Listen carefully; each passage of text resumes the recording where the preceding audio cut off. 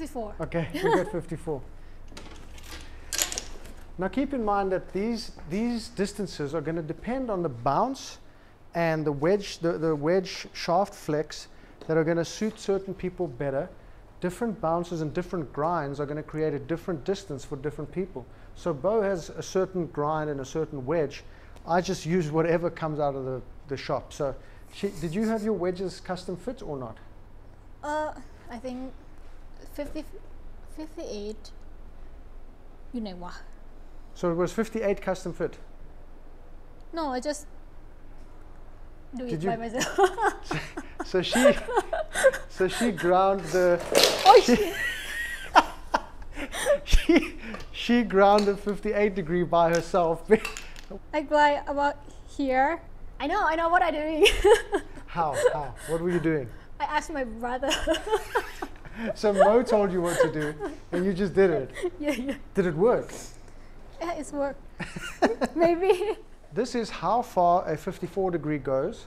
First 85 mile per hour swing, and then 115 mile per hour swing.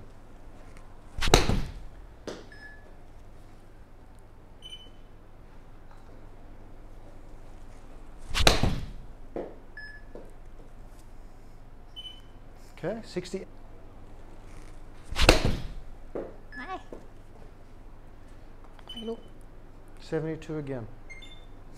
Okay, let's do one more.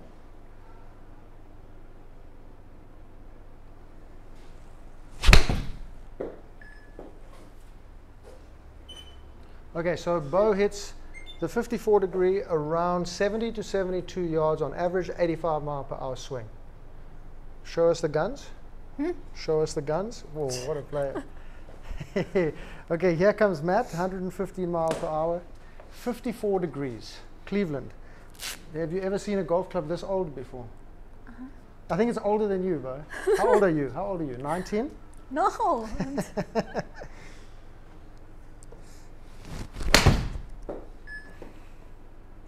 Don't go left. Oh my God.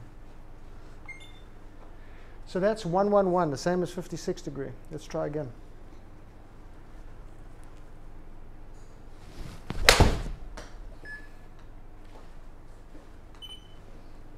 One, one, one.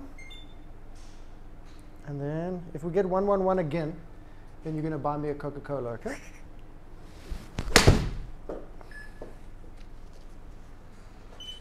One on three. 113.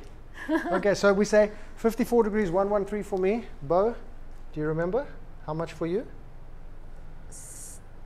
Do you remember? 70 something. 70 to 72.